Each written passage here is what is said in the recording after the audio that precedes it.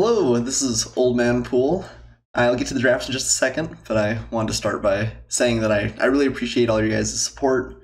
Over this last, Hour of Devastation release weekend, I managed to hit 10,000 views on my YouTube channel and also 50 subscribers. And that may not seem like a ton, but it means a lot to me. And there are two pretty big milestones, and so I really appreciate everyone that's liked and subscribed and commented on the videos, everything that's given me support. I really appreciate it. You guys are absolutely the best. Okay, but now I need to talk about our pack, because this is actually not an easy first pick. I like Ominous Sphinx and Ambuscade quite a bit. Resolute Survivors I think is perfectly fine, but is two colors. Everything else here I think is worse, while I do like the Devastator. I think I'm going to start off with the Ominous Sphinx, and I'm not confident that's a better card. I think it's close. But we haven't actually played with this at all, and we have seen Ambuscade a couple times. So I want to get a feel for it here. Ooh. Well, we could just go into a more controlling green-blue deck and pick up the River Hoopoe. Oh, man. One of these days I'll get it right. It does mean we're slotting into a second color right now. It is a very, very powerful effect. And between these two cards, we can maybe pick that up right at the beginning and start drafting for a kind of a controlling build. Or we can take the safe pick, which is the Aerial Guide. Aerial Guide is also really, really good, otherwise I'm not sure that we'd consider it. This leaves us more open on colors, and actually I think it's probably correct. I kind of want to play the Hoopoe? Goodness. But I think I'm going to pick the Aerial Guide. I think that's the correct pick. Oh, and who knows, maybe this will wheel or something. Maybe we have a shot at it. I think this early in the draft, it's likely not to, though. Someone will see it and jump in on the sweet green-blue. Okay, well, green seems pretty open here. So does blue. We can pick up another Aerial Guide, which I think is probably better than Vizier of the Anointed. Although I think it's close. I do like the Vizier quite a bit as well. I like Cronus' Stalwart. I like the Bitter Bow Sharpshooters as well. We're just going to stay on color, though. I think I'm going to pick an Aerial Guide over the Vizier. Although Vizier's good. We'll play as many of those as we got. Okay. A less exciting pick here. We could pick up the Unsummon, which I think is better than Consign. Unless you know you're going to be in black, and then I think it's probably Consign's better. Beneath the Sands I don't think is what we want. Desert of the Oasis, or the Indomitable is not that great. Vizier of the True is a little bit interesting. I think it's high power, although I think it's a little bit less good with a bunch of flyers in blue. Sandblast is actually probably better than it in the way the deck's looking right now. I'm going to take the Unsummon, though. I do like having one or two of these effects, and keeps us in blue. Okay. Yeah, green still seems kind of open, but we keep seeing good blue cards, so I kind of just want to stay the course. I like Spellweaver Eternal quite a bit. It's a pretty good 2-drop. It's pretty good if you're on the beatdown, which I think blue has a pretty reasonable chance of being, actually. Okay, well, this is our first time where a blue pick isn't immediately jump out. So we could take the Sidewinder Naga and say, well, green was pretty... We saw a lot of green our first couple of picks, and so maybe a fair amount of it will come around. Or we could take like the Marauding Bone Slasher, which I think is probably better, although it's probably close. I think it's probably better. 3 toughness is a pretty big deal. We could take the Ruminap Ruins, although red doesn't seem particularly open. I think I'm going to take the Naga here. I think all these cards are kind of eh. I'm not wild about Tragic Lesson. I know some people like that, but it feels kind of expensive. Both in its additional cost and what it does for you. Okay. Yeah, maybe the green is getting picked up now. Dune Diviner I don't think is really what you want to be doing. Reed Stalker seems fine. Proven Combined's also grudgingly playable. I'm going to take the Reed Stalker here.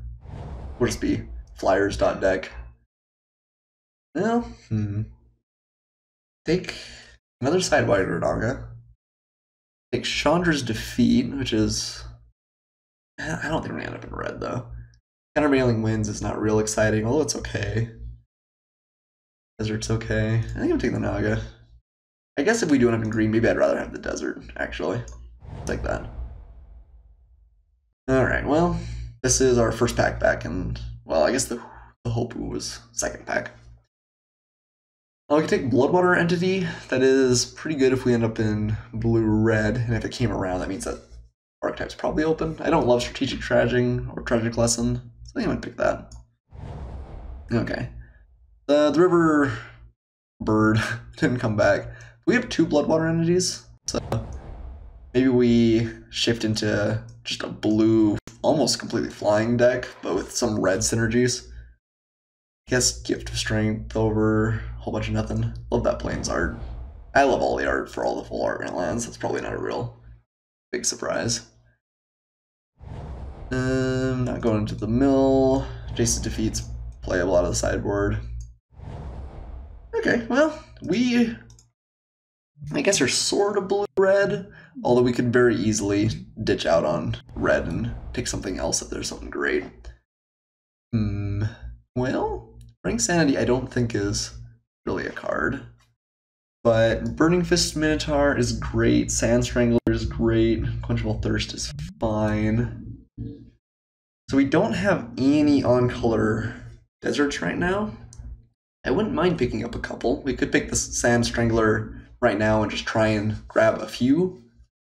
That is a very real payoff. I think that's going to be the pickup here. I do like the Burning Fist Minotaur a lot as well, but I think we're going to take the Sand Strangler. Be willing to just shoot and kill one of your opponents is pretty good. Banewhip Punisher, I think that's actually the first time I've seen it, even though I knew it was in the set. I played against it once. It's pretty good. We could take Puncturing Blow. We could just take a 3rd Aerial Guide. Aerial Guide's less good if we've got a bunch of flyers already, but I think we're going to take the Puncturing Blow over our 3rd Aerial Guide. I think we do want a little bit of hard removal. Chandra's Defeat is a good sideboard option, but I think Puncturing Blow looks not bad. Ooh, wow, what? This is an absurdly light Kevnet's Last Word. This card is, like, I think it's just one of the best bombs in the set. Yeah, I'm not gonna take anything over that. I saw the Eternal Harsh Truce and was like, oh, that's cool. I've been wanting to try that. It's great with Aerial Guide. But I have to take the Last Word, I'm pretty sure. Never promise. I really want to open this card and kind of draft around it, because it seems really powerful, but yeah, I don't know if we're really that deck right now. I think I'm gonna take the Sunset Pyramid over Countervailing Winds. I've been impressed with this deck, or this card, if we're in a little bit of a slower deck. We do want to pick up some 2-drops, which we're not really seeing at this point. I don't like the Granitic Titan when we've got a lot of stuff going on. Yeah, I'm gonna take the Sunset Pyramid. This card does work. Okay, there's a Spellweaver Eternal, which we like. There's also a Desert of the Fervent. I think we need 2-drops more than we need deserts. Sorry, Strangler. I'd love it if this wheeled, though. I kind of doubt that it will. There are a couple of other good red cards in the packs. Well, it'd have to be one of the last 3 cards in the pack. It's not going to be. But I think we need the 2-drop. Ooh, okay. 2 Obelisk Spiders in a row. Someone's going to be happy, I'm sure. Getting a Desert of the Mindful's great, though. Happy to pick that up for sure. Another Unsummon. Take that or Striped Riverwinder. I love having 1 Unsummon. Having 2 is a little bit less good. I think the second one's usually a sideboard card. Maybe we'll take a Riverwinder here. It's not bad to have like 1 of those in the deck. Desert of the Glorified. I think honestly I might just take the Solemnity here for the random 1 ticket. I find Kenner is okay. Maybe we'd rather have a 2-drop. Yeah, I'm gonna take the random value. There's a Riverwinder. I did think there was another one, so maybe we should have considered taking the Unsummon over it. I think I'm gonna take a Countervailing Winds actually over the second one. Strategic Planning I don't love. Chandra's Defeat is a good sideboard card though. I don't think Gifted Ceradon actually does that much for me. We have Aerial Guides and a bunch of flyers. I don't think we're going to be getting thrown on the ground very often. Oh great, Eternal coming around is fantastic. I guess Crash Through over the Titan. It works randomly well with like the Bloodwater entities. It's a cantrip. Cantrips are never super bad. Turn Moloch's great. Alright. Well, I feel like moving into red was not without some merit. We still saw mostly blue cards there, but we picked up a couple of good ones. Bloodwater Entity I think is perfectly fine too. Captain's Last Word was a great pickup. Did not expect to see that third or fourth pick. Alright. I think that the Blood Rage Brawler is just going to be the pick here. It's a pretty aggressive 2-drop. Works well with the aerial guides. Not in love with Irrigated Farmland. Hieroglyphic Illumination, Magic Early Guard Gauntlet. Yeah, I think it's pretty easy. Blood Rage Brawler. I guess the Ave Initiate's probably the pickup here. Just keep with the flyers. Don't love Scribble the Mindful. Don't love Nimbleblade Kenra. I'd probably wheel. Timet's pretty powerful, but we're not in blue-white, and we actually don't have that many things to take advantage of it. So, yeah, let's take the Initiate. Not a bad pickup. Illusionary Wrappings or Consuming Fervor. I don't love Wrappings, although it is better if we're in the air. Consuming Fervor, pretty good if we chop it on a flyer. And we are playing maybe kind of a tempo-y deck. We just drop it on like an aerial guide, it gets in for a lot of damage pretty fast. I have a really tough time knowing when I want this card and when I don't. Illusionary Wrappings I'm a little bit more confident in. Maybe the Fervor's better. Yeah, I don't know. I should maybe commit and try and figure out that card a little bit better, but haven't yet. Ooh, we have an interesting choice here. We take the Grasping Dunes, which is nice with the Sand Strangler, and I think is fine on its own. Pertusion of Knowledge is, again, pretty good, although we have a lot of flying. Like, the aerial guides do get things in the air. That might still be the pick. I think Open to Wonder is worse than either of those two. I don't think Grasping Dune's going to come around, though. Right now we have exactly one desert. Bringing on Sand Strangler is a real deal. And this is one of the better deserts. I think I'm actually going to take the Grasping Dunes. It might be loose, but it's hard to know exactly how much I need to prioritize for that. Sunscorched Desert, Evolving Wilds. We don't have anything that works with the Evolving Wilds right now. I guess we take like Floodwaters. It's fine playable. Don't love Cancel if we've got Countervailing Winds as well. This is a unique effect. Ooh, getting a Warfire Javelin is pretty good though. We're not as high on spell count as the blue-red deck definitely can be, but even if it's just 1 or 2 damage, it's pretty great. So, late Eve Initiate I like. Winds of Rebuke is fine, but I think I want another Initiate. Well, I mean, how many playables are we at? This might be a better sideboard card than another Initiate. Is there anything we really want to cut here? Don't like Tragic Lesson.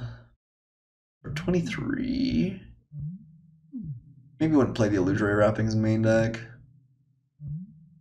Have 2 Countervailing Winds. I think I'm going to take the Initiate. Nothing here. I guess we take Slitherblade. It's a late Bone Picker for sure.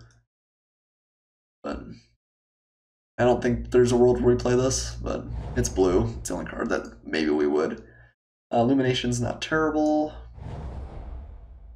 Is kind of nice. I think I like it better than Scribe, even in this deck. Now there's the Fervor. Did come around. I guess we can decide whether we want to play it or not. River Serpent or Open to Wonder? I like River Serpent better, honestly.